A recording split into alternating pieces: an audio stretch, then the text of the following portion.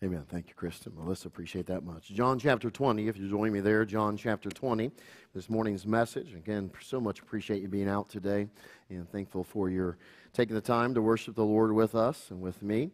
And I trust it will be both profitable, encouraging, our time spent around God's Word this morning. John chapter 20, I'll point you in the verse direction in just a moment. Title of this morning's message is simply this: Missing in Action. MIA, as it's commonly referred to in the acronym, Missing in Action, MIA. If you find your spot there, look up this way if you would. In 1942, the United States participation in World War II was in its infancy. By November of that year, of 1942, not even a full year after the devastating attack on Pearl Harbor, the U.S. was engaged in battle on several fronts across the world, already becoming immersed in World War II. One of those fronts was called the Guadalcanal Campaign. It was named for the island in which that the battles had surrounded, the naval battles surrounding that area and so forth, that island and so forth. One of the ships that was involved there in that campaign, in the very fierce fighting, especially in the fall of 1942, was the USS Juneau. The USS Juneau was classified as a light cruiser, somewhat of certainly a lighter, smaller ship than a battleship and such, obviously. Yet on that ship, there was a unique group of men. There were 5 brothers. They were known as the Sullivan brothers. Interesting background, they had enlisted just that year, January 3rd, in fact, after the new year began in 1942. And as they had enlisted, they had one stipulation: we all want to serve together. 5 brothers. So they did. You might ask, why did they want to join? Well, certainly they wanted to defend America. They wanted to defend their nation, but there's also a very personal reason they wanted to join. These 5 brothers had one sister. Kind of reminds me of my own family with 6 boys and 1 girl. But they had one sister, and her sister had had a fiancé who was aboard the USS Arizona as it was stationed in Pearl Harbor just the year before. He had died and been killed in that attack there in Pearl Harbor, and so they had, part of their impetus, their motivation for joining up was to avenge his death, the fiancé of their sister. Well, as they were then deployed onto the USS Juneau, they were there in the Guadalcanal campaign fighting, and on a fateful day in November of 1942, the USS Juneau was hit by an enemy torpedo, a Japanese torpedo. It was damaged heavily, yet it could maneuver a little bit. It could find or go through the water, and so it began a very slow process of attempting to return to the closest U.S. base for repairs, to tend to the wounded and such. On their way there, a Japanese submarine found them. It was hit by a torpedo of a Japanese submarine. That is believed that it was close to where the ammunitions were stored, and immediately the ship exploded and rapidly sank. Many were killed in the initial explosion, but there were a few survivors that were in the water. Sadly, most of those survivors that had at least were still alive after the sinking of the ship, most of them died in the water because somehow there was a paper issue and so forth. A rescue mission was not started for several days. If I remember correctly, I think there was only about 10 to 15 men pulled from the waters. Well, as you can imagine, the people at home and family members were wondering what had happened and why was that? Well, the Navy did not reveal the loss, obviously, because they were trying to protect the movements, the offenses, and the actions of their different boats and such. And so they never revealed that the USS Juneau had been sunk. Well, back home in Waterloo, Iowa, Mrs. Sullivan and her husband began to notice the letters dry up. By January of 1943, as you can imagine a mother would be, she was concerned. She had not heard from not just one of her sons, but all 5. Not one single letter since November. So she contacted the Bureau of Naval Personnel. And after she did so in early January, On January 13th, 1943, a letter arrived from the president at the time, President Franklin D. Roosevelt. And in that letter, he explained to her that, and her husband, Mr. and Mrs. Sullivan, that her sons were considered missing in action. That terminology, it's a terrible term as you think about it. It evokes great fears. It brings the saddest perception of reality, of what lies ahead, a future lost, if we may describe it as such. Never seen a loved one again, the possibility of it. Missed treasure events and activities, the highlights of someone's life will be missed, the blessings no longer enjoyed. Missing in action. When one is missing in action, there is much missed. Sadly, that letter, when it reached the parents on January 13th, we might say it was a day late. On January 12th, Mr. Sullivan, I believe, was getting ready for his job early on that day. And all of a sudden, as he was preparing to go to work, there was a knock at his door. As they opened the door, before them stood a lieutenant commander, a naval doctor, and a chief petty officer. The commander, or the naval officer, spoke up and just simply said to Mr. Sullivan, his wife, "I have some news for you about your boys." Mr. Sullivan, whose name was Tom, simply said, "Which one?" The officer replied, "I'm sorry. All five." All five of the Sullivan brothers had perished in the sinking of the USS Juneau. 3, they believe, had died on impact on the initial destruction of the boat and the sinking. 2 of them had gotten into the water alive, but then succumbed to their injuries that they had received under the attack. The days that followed, the years that followed, really, they became known as the 5 Fighting Sullivan Brothers. They became national heroes. You see them on the poster here, and the terminology was, they've done their part. Will you? Even Mr. and Mrs. Sullivan traveled around and giving encouraging speeches and challenging others to give. Yet the reality is this: life went on. Much was missed, as they were obviously missing in action. The youngest Sullivan brother, his name was Al, he was married, he had a son. There would be missed birthdays, missed anniversaries, missed Christmases, missed first games, recitals, and many other firsts that would be missed. First steps, first words spoken, first day of school, and so on. Several of the other brothers had fiancées that they had had plans to marry and establish a family together, and you can imagine what all was missed and all the special days and events that would no longer be enjoyed, experienced. You see, when you're missing in action, much is missed. In our text for us this morning, we have a person, someone, in fact, he's pretty important. He is a familiar person that is missing in action. Look at verse 24, if you will, with me, of John chapter 20. John chapter 20, verse number 24. It says this: "But Thomas, one of the 12, called Didymus, was not with them when Jesus came." Thomas, good old Thomas. We know him as Doubting Thomas, and yet by the end of, man, it messed up my thing, Thomas. Okay, messed that up, didn't it? And going from my computer to the computer back there, nonetheless. Thomas, we know him as what? Doubting Thomas. I think by the end of this message, we'll have a different description of Thomas that I think applies even greater to the fact that he doubted. He had been with the disciples. He was one of the 12. He is part of the pack. He was part of the entourage of Jesus Christ. He was very important. He had been through all the experiences, the 3.5 years of Christ's ministry. He had traveled with them. He had gone out with the other disciples to cities that Christ was going to visit. He was a huge part of that. He was with them during the ups and the downs of Christ's ministry. He was one of them.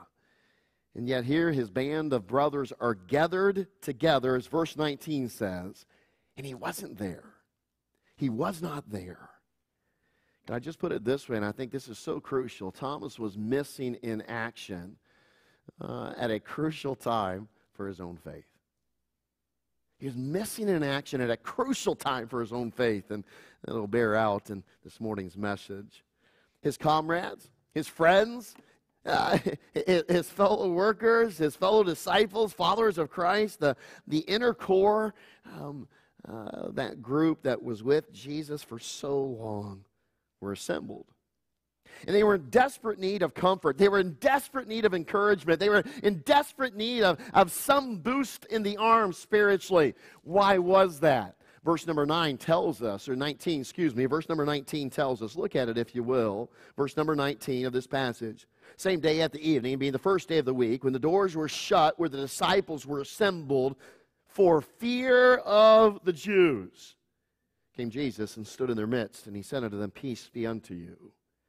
Why were they gathered? There's a one-word answer. Why were they gathered? It was what? Fear. Fear of the Jews. Why? Because the world had been turned upside down. The man they had followed, the Savior, was gone. Their world had been turned upside down, and fear was prevalent. Fear flooded their hearts. Fear was now the number one public enemy among the disciples. Now, can we not emphasize or empathize with them today? Fear. Fear. Do we not live in a world in which there is much fear? Even as followers of Jesus Christ, is there not even more added fear for the future and fear of things to come? How many of us even today fear that the economy will continue to tank? And speaking of tanks, it's hard to fill one up anymore, amen? It's going to only get worse. Reading just the other day, the inflation within a grocery store is 13.1 at this moment. The increase, cost, and so forth. You say you go in to buy a package of bacon, you tell the grocer, I don't want to buy the whole pig, just the bacon. It's true, it feels that way. And it only seems like it's going to get worse. The prognosis, the forecast economically is not good. Well, the gas is skyrocketing, and so we're going to stop production. That makes sense. I mean, just worse, the economy, it sounds terrible. There's much that could be fear. There's reality. I don't know about you, but in the last few weeks, there's been greater talk of nuclear war in Europe. That could certainly spread and involve us and touch us. Can we not say there's a legitimate fear of World War III breaking out? There's nothing in the Scriptures that says that can't happen before the rapture and the tribulation. It's possible. There's legitimate fear of worldwide war. We can fear domestic terrorism. It is certainly true that every week it seems we read of somebody killing somebody else here in America. We read of serial killings. We read of things happening, and instead of loving your neighbor, boy, we want to shoot our neighbor, kill our neighbor. We can fear, as Christians, the increasingly hostile world in which we live towards what we believe, towards what the Bible teaches, what we stand for. The cancel culture, gaslighting, all these terminologies to basically, people can just kind of dismiss you and honestly attack you for the beliefs you hold. We can also fear rejection and hostility from those who hate God in the Bible. Man, there's much to be feared in the world. If we're honest, there's a reality. There is much going on, and we were talking even in our Sunday school class today. The reality is this, boy, change is happening as quickly as it has ever happened in history. So it's changing all the time. And sometimes change itself could be feared. So in the face, now don't miss it, believer, would you not miss this?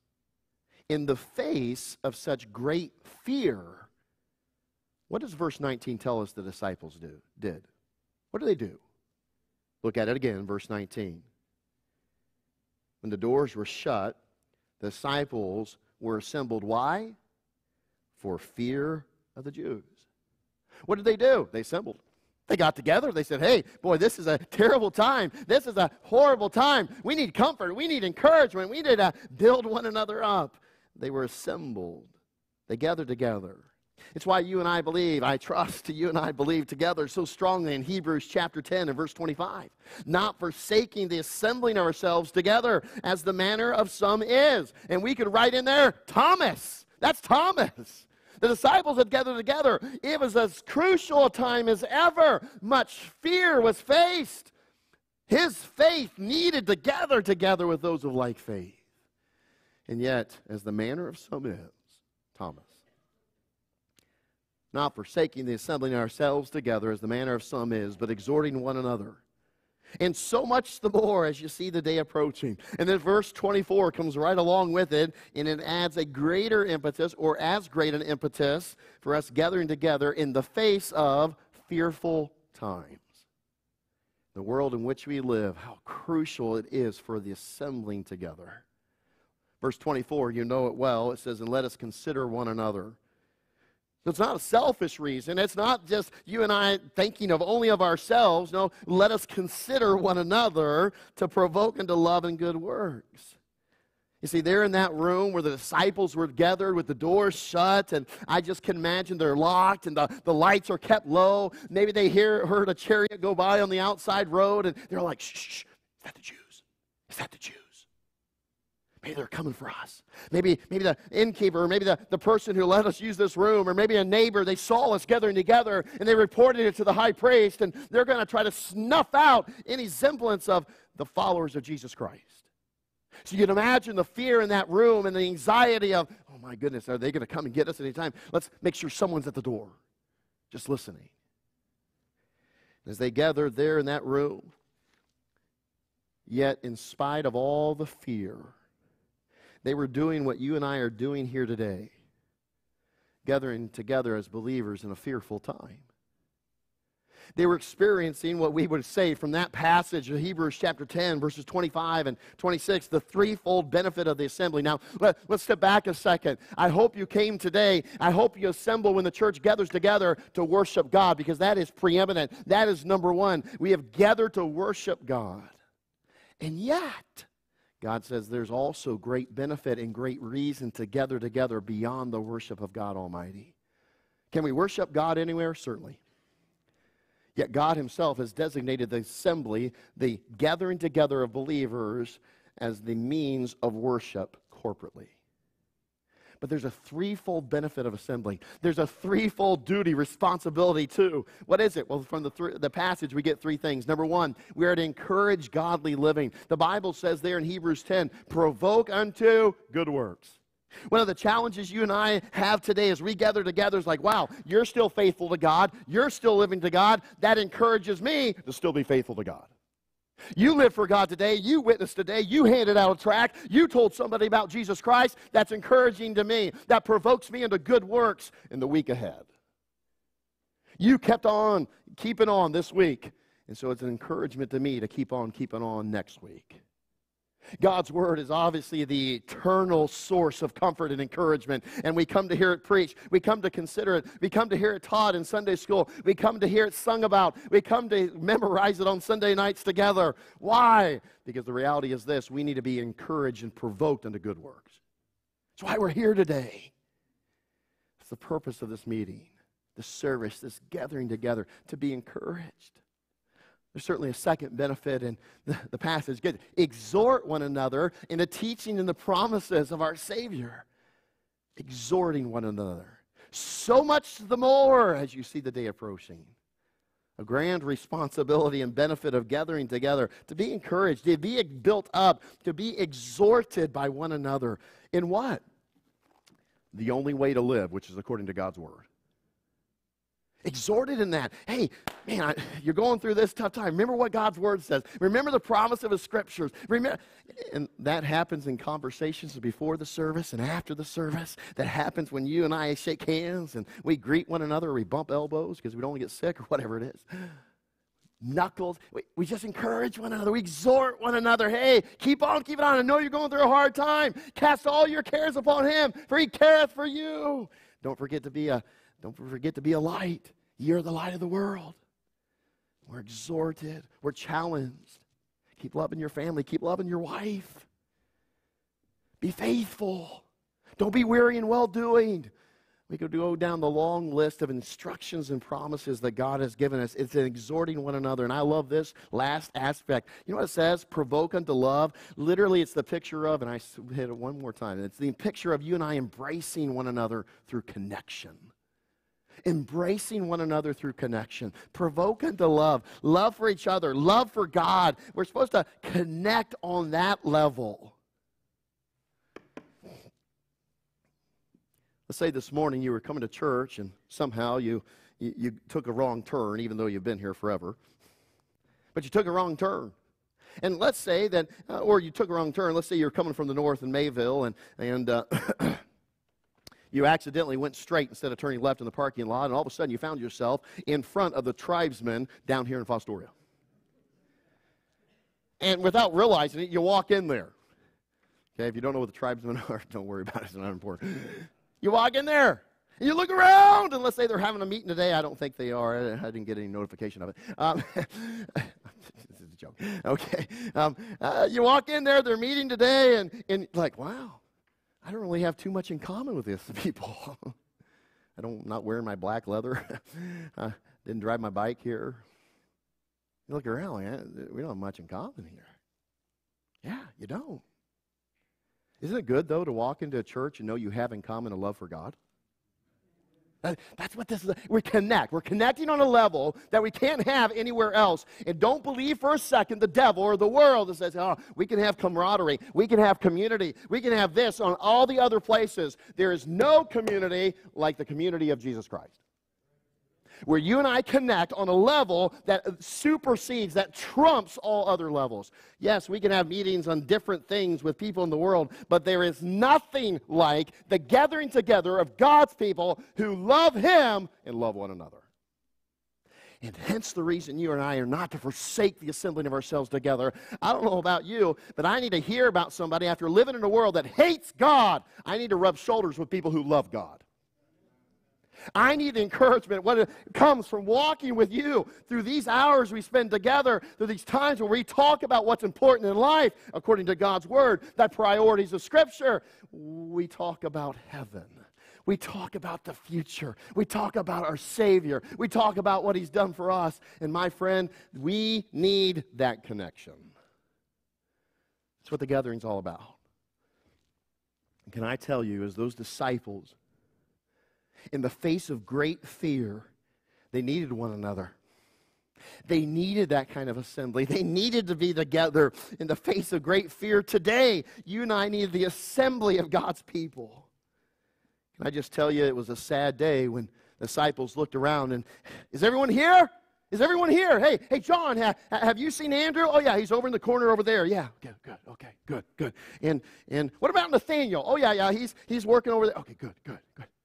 And so is everybody here? Somebody says, you see Thomas? What? Thomas, you here?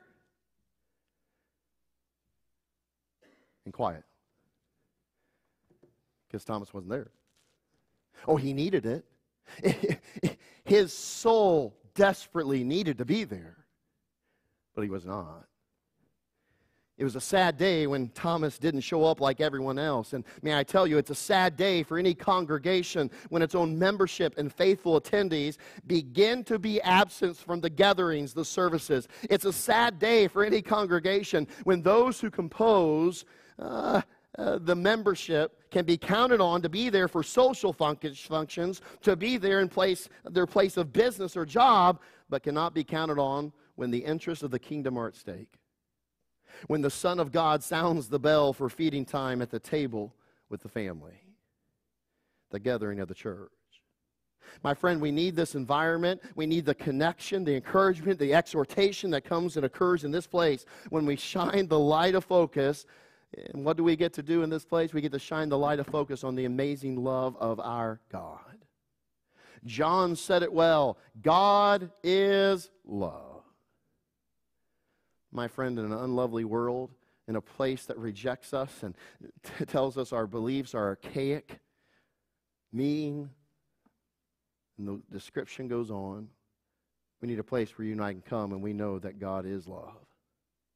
We can bask in the love of our God this morning. you and I can be rejuvenated. We can be encouraged, refreshed in that truth. We know the passage as well. John would go on to write the very next verse after he wrote that God is love. He says that in this was manifested the love of God toward us, because that God sent his only begotten Son into the world that we might live through him. Aren't you glad you're alive today, Christian? Let's try that again, because some of you don't act like you're alive. Maybe you need to wake up. Hey, Christian, you're glad you're alive today. In Jesus Christ, we are alive. This was the love of God manifested to us, that Jesus Christ died on the cross of Calvary so that you and I might live. And it isn't just talking about a heaven for eternity, my friend. When you trusted Jesus Christ, the moment you did, you began to live. The new life found only in Christ. Herein is love. Verse number 10 continues. Not that we loved God, but that he loved us. And he sent his Son to be the propitiation, the payment for our sins. I love what Christ said. He's looking at his disciples. He says, listen, I want to give you a new law. That Mosaic law, that's good. There's great principles there, but I want to give you a new law. Now listen to what the law is. He says, disciples, pay attention. I want you to love each other as I have loved you. Love one another as I have loved you. I believe in that room when they gathered, after the most horrific, devastating, heartbreaking, sorrowful day that they had experienced, their Savior hanging on a cross, being killed, murdered, and thrown in a grave. I believe they met in that room, and I think healing began to take place even before Jesus Christ showed up on the scene. But here's what I like. When God's people start gathering, guess who shows up? Jesus Christ. Where two or three are gathered in my name, there am I in the midst. He shows up. But even before he does, the reality is I think they were encouraging each other, they were exhorting each other, they were building one another up, they're embracing one another, they're connecting with one another. I can just picture it now. I think Peter was probably kind of just sulking in a corner. I can see John going over and, hey, Peter, it's going to be okay. It's going to be all right. Remember what Christ said. Remember this. Remember what Mary just said about seeing him. Hey, come on, it'll be fine, Peter. We'll be all right. I can imagine Mary Magdalene going to the other disciples, hey, remember what I told you. This is what he said. Here's what he said. Even after I see him, I tell you, it was him. He said it was him. Those on the road to Emmaus that had come back and said, listen, he spoke with us. He broke bread with us. And as he prayed, we realized who he was. I believe there's encouragement. I believe there's exhortation taking place in that room. I would put it more so this way. Love flowed in that room. Let's remember God loves us. He will not forsake us nor leave us. The Jews are at the door in their minds. They're fearing what could take place. Christ died. He was crucified. Are we next? There was great fear. And yet they reminded themselves of the love of God, and they loved one another. A perfect love. Hey, young person, can I encourage you? Hey, believer, can I encourage you? Hollywood knows nothing about perfect love. This world knows nothing about perfect love outside of knowing Jesus Christ. And yet, what are we told in Scriptures? What is the power of perfect love? The power of perfect love is simply what John said in verse 18 of chapter 4. There is no fear in love. Perfect love casteth out fear. Because fear hath torment. He that feareth is not made perfect in love. I love, no pun intended, but I love what the passage says. Here they are, they're fearing. Verse 19, they're scared to death. Jews are hunting them down in their minds. They're thinking, we're next. This is terrible. The world's falling apart. As you and I have much to fear. That's the reality. As you and I come in today, we don't know what tomorrow holds. We don't know if America will fall apart by tomorrow. It could happen. We don't know if nuclear war will explode in Ukraine and Russia and then spread across Europe. We don't know if China will use that as their opportunity to go crazy. We don't know what's going to happen in Michigan come this next election, and if we sentence babies to death. We don't know what's going to happen with Christian beliefs. We don't know where we're at next month, next week, next year. You and I might, just for saying that marriage is between a man and a woman, we might be thrown in jail. I might be risking it here, saying that from a pulpit. We don't know what tomorrow holds. But I'll tell you, I sure am thankful for the love of God. Because it casts out fear. And as that group of disciples, may I just describe them as such, like their tail between their legs, they gathered in that room. The reality is this: fear could have won the day, but it didn't. They gathered together and they got to experience that truth, that perfect love does indeed cast out all fear. But sadly, there's one missing in action.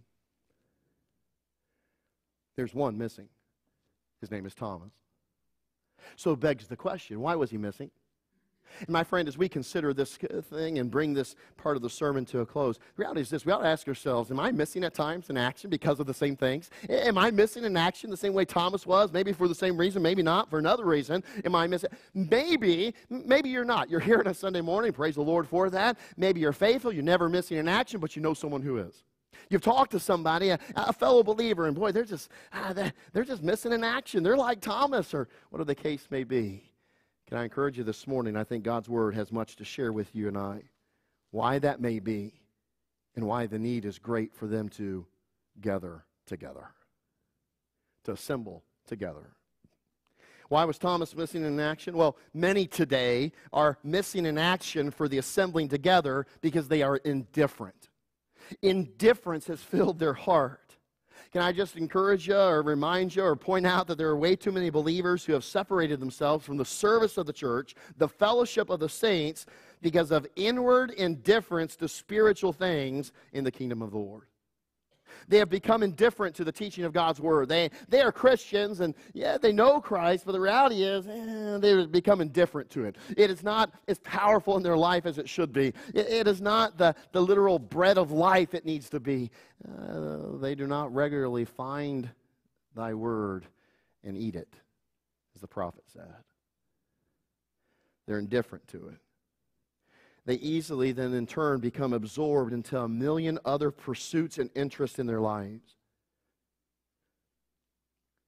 Their lives are filled with pursuits of this world. Their lives are so overwhelmed with things that they become indifferent. In fact, they are greatly uninterested in the things of the church and the affairs of the Savior's kingdom. And because of all that going on in their life, they're barely connected. They're barely in touch with the assembly. They are literally missing in action, MIA. But I tell you this morning, as bad as that is, and as concerning as it ought to be, and as much as we don't want that to happen with people, that was not the case with Thomas.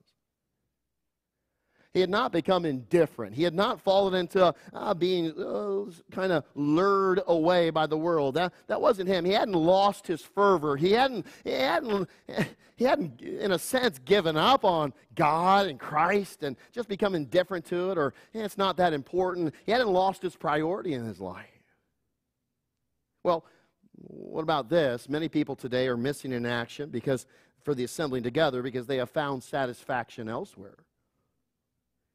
They have drunk of the waters of the world and at those fountains of earthly pleasures, pursuits, entertainment. They have found an empty and fleeting satisfaction, but it's a satisfaction they think will last. It'll fill their lifetime. It'll give them great fulfillment. They have found meaning, and how sad it is to say this truth, they have found meaning for their lives, fulfillment for their lives in something other than living for Christ and following Him fully. Can we not be reminded this morning that you and I were created for the pleasure of God? You and I are created to walk with God. You and I are created a new creature in Christ, that He has before ordained us that we might walk in what? Good works, to bring Him glory. Yet some have found meaning, fulfillment of life. Oh, it is very possible that disappointment, that sorrow, discouragement, heartache, bitterness, a wrong has opened the door to seeking that elsewhere. Yet that believer chooses to walk through it. They try to find fulfillment and satisfaction for one's life somewhere that God never intended for it to be found, for His prized creation. They find it in a world that is quickly falling apart, a world that is quickly going to be destroyed. And where they have found fulfillment will have no lasting eternal impact. Hear me, church. The simple reality is this: far too many Christians have turned aside to find something in this world that meets their needs, quote unquote, more and better than what they think God could do in this assembly for them. only to find out when it is too late that the needs that were met elsewhere were not their greatest needs. My friend, that is a true statement. True statement. One we ought to take to heart.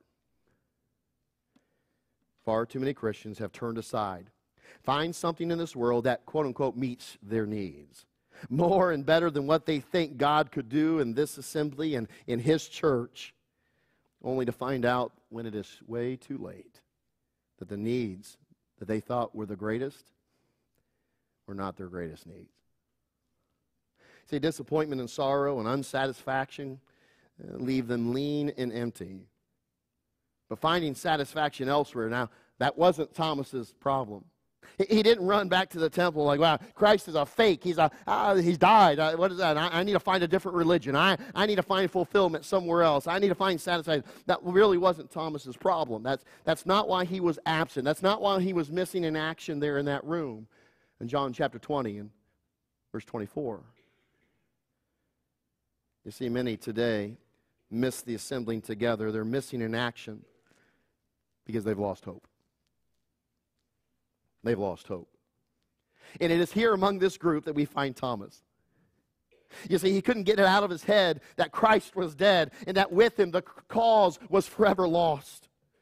He believed that now right was forever defeated by wrong, that evil was forever enthroned. If we could do it in a picturesque way, the reality is this: there was nothing but clouds and a darkened sky over his head, empty of even one single ray of hope. For far too many people, even believers, the events and circumstances of their own lives have erased any hope. They have left them too with clouds and a darkened sky perpetually over their heads. May I ask you this? Have you ever thought about it? Have you ever considered where in the world, or better put, where in Jerusalem was Thomas? Where was he? Certainly the 12 were gathered. We can maybe suppose that there were other followers there, whatever the case may be, whether that's true or not. Where was Thomas?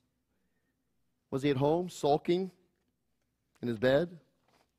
Was he walking the streets of the city and maybe kicking a stone along and lost in the thoughts of his heartache, the fact that his heart was broken? Was he sitting somewhere depressed and downhearted?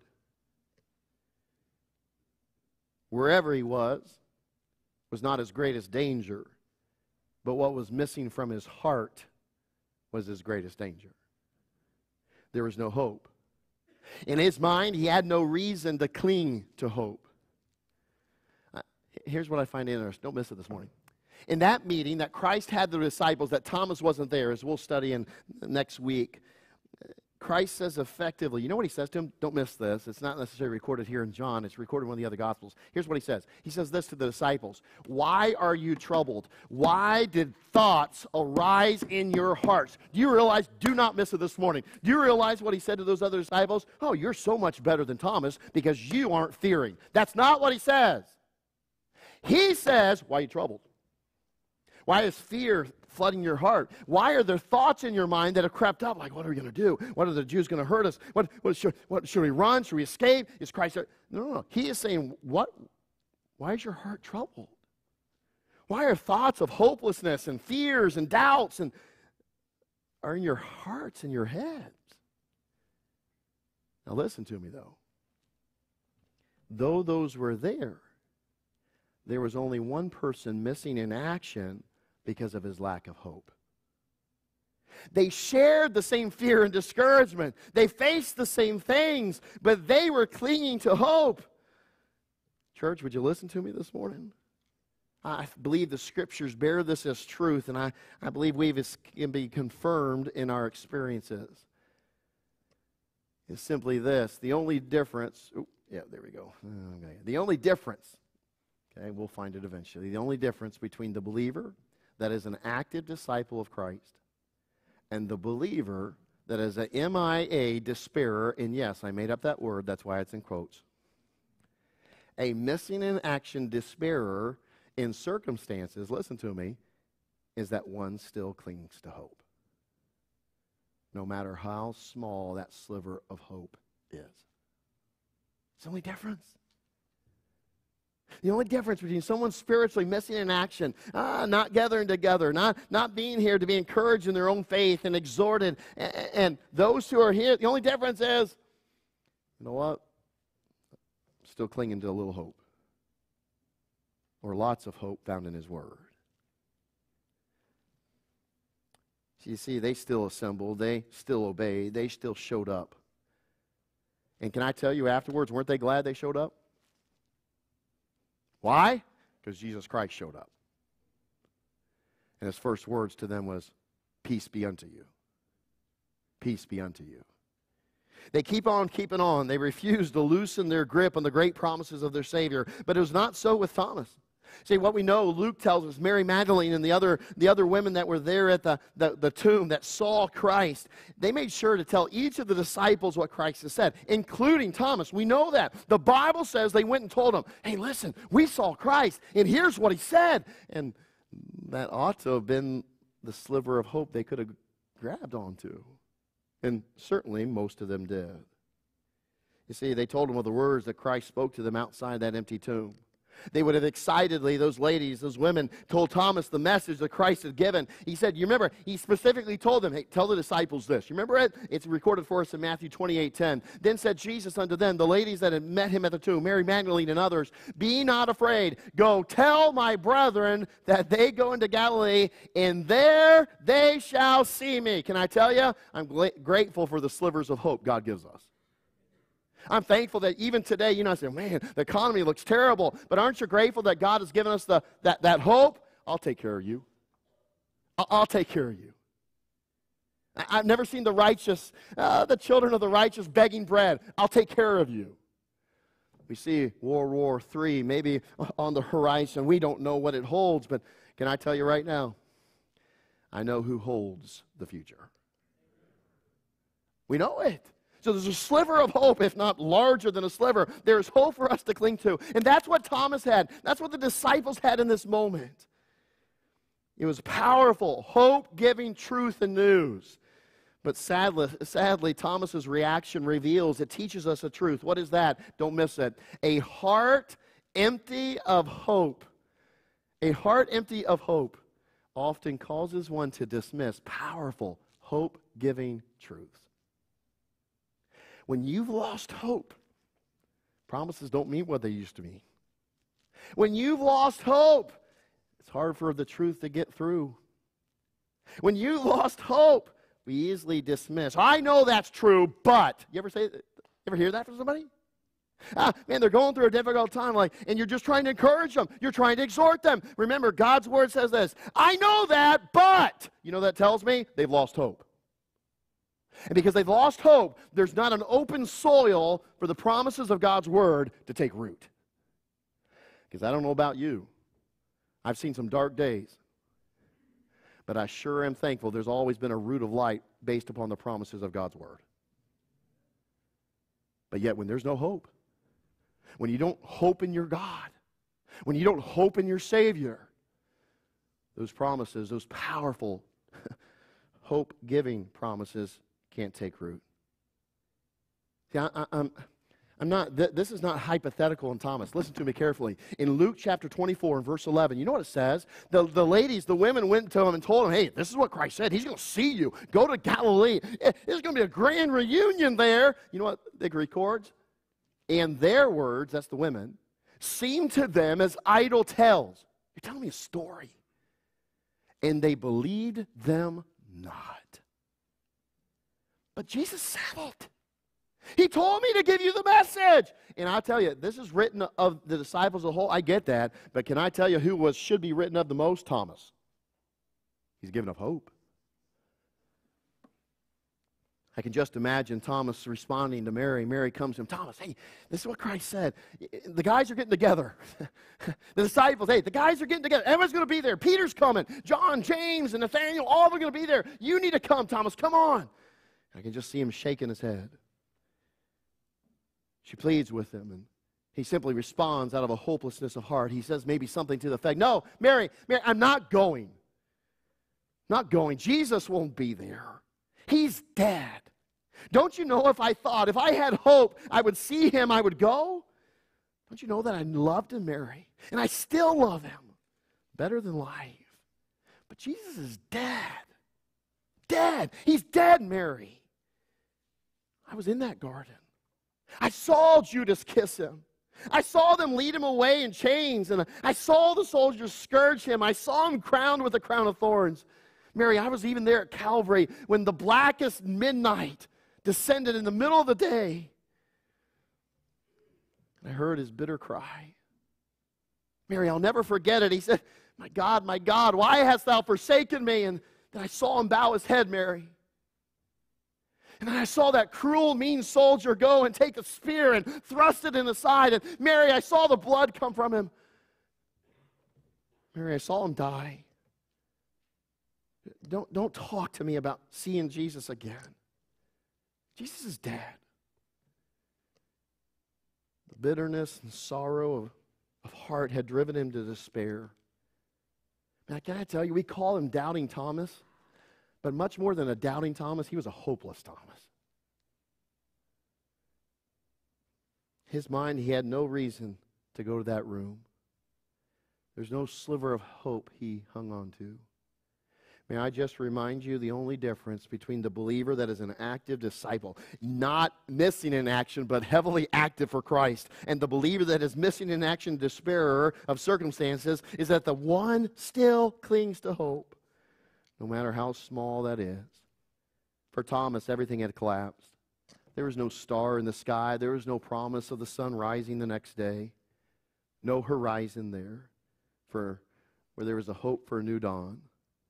So that when he was the neediest of them all, he was not there when Jesus came and spoke. He was not present. Next Sunday morning, we'll continue the story. We'll see some things that Thomas missed out on because he was missing in action. And we'll also see, this is great, how he regained a hope that propelled him back into a faithful life in action. But can I ask you just a couple questions today? Are you missing in action? Do you participate in the assembling, or do you forsake it? Are you encouraging and exhorting and embracing it while you're here at the assembly? Do you have hope today? Maybe this invitation, you just need to be honest, and you need to cry out to God, God, I've lost hope. I'm not clinging to much. Father, I feel like I'm drowning in this world of fear, in this world of things going on in my life. I feel like I'm drowning. God, restore unto me my hope. Would you give me hope today? Maybe you're here this morning and the Holy Spirit has pricked your heart about not forsaking the assembling of ourselves together. Maybe you say, Father, I'm sorry. I've been indifferent at times. I've sought for satisfaction somewhere else. Father, I'm sorry. I need to get back to being in the assembly and allowing you to work in that and meeting with Christ, allowing him to speak in those gatherings. Maybe you just simply need to confess being missing in action. Or maybe today you just need to say, God, I sure am scared. Father, I'm fearful what the future holds. Maybe it's this day, tomorrow, maybe it's this week, maybe it's the next few years. God, I'm full of fear right now. Your word has said perfect love casteth out fear. So, Father, I pray you'd help me get rid of my fear and fill my heart with your love. Father, you are love. I don't know what your need is today, but I do know this. God speaks through his word. He wants to do something for you today. Will you let him? Will you let him? Father, I thank you for your word, and I thank you for the encouragement